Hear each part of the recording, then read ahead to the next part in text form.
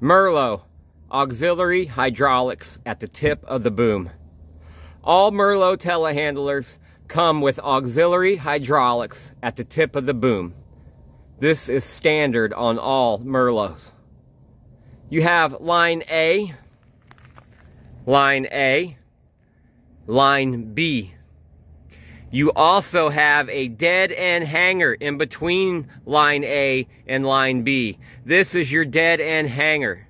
The dead end hanger is there. It gives you a place to hang your tack lock, your attachment safety pin, also known as the tack lock. So I'm going to unplug the tack lock.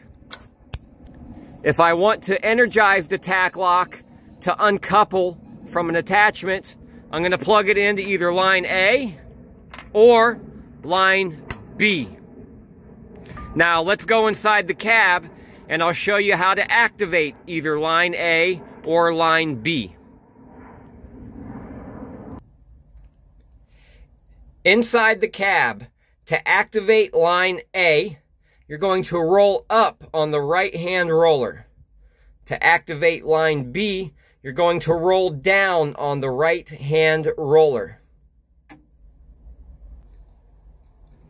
If you are operating a roto model, to activate line A, you need to press forward on the right-hand joystick thumb control.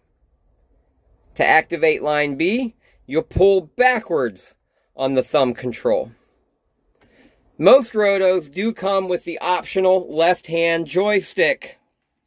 If you're using the left-hand joystick and you want to activate line A, forward with the joystick. Line B, back on the joystick.